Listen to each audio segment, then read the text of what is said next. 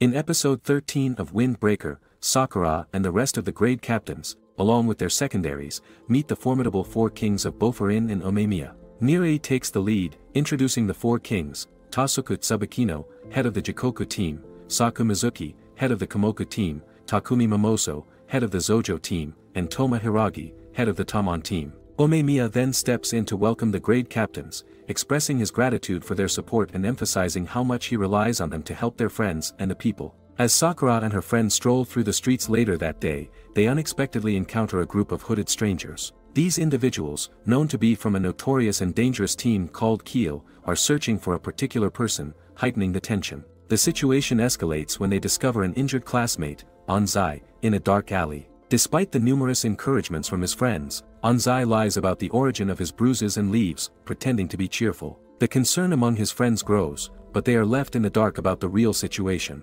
Later, Anzai meets with his childhood friend, and their conversation revolves around a person named Nagato, who seems to be entangled with KEEL. Sakura, who had followed Anzai, meets the girl, and tells her that he heard everything, and asks her to reveal what happened. Anzai's childhood friend explains that the three of them were once very close, with Nagato being the kindest and quietest among them. However, things took a drastic turn one day when Anzai caught a purse snatcher in town, only to discover that it was Nagato, now a member of KEEL. Anzai has since been trying to bring Nagato back but has been reluctant to involve Bofurin, knowing that the team's mission is to protect the town, believing that Nagato's situation is his personal problem. Sakura, determined to help, promises to bring Nagato back, giving hope to Anzai's friend. The narrative then shifts to the classroom, where Anzai receives a mysterious letter. Without hesitation, he dashes out, with Sakura in close pursuit. He manages to seize the letter, which contains a disturbing picture of Nagato being beaten up, along with instructions on where Anzai should go to meet him. This revelation prompts Anzai to finally open up to Sakura about the entire story. Anzai recounts the events following the purse-snatching incident.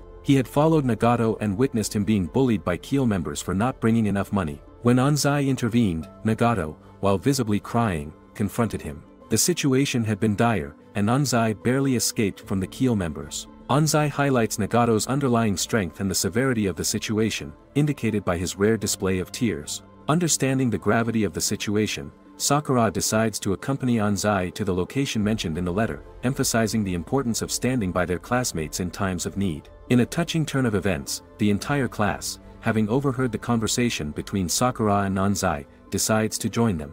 Together, they set out for KEEL's hangout, determined to confront the threat and rescue Nagato. As they leave, Kaji and the second years notice their juniors heading out, marking the beginning of a united front against KEEL. And that's it for this episode and this season. Stay tuned for more. Thanks for watching.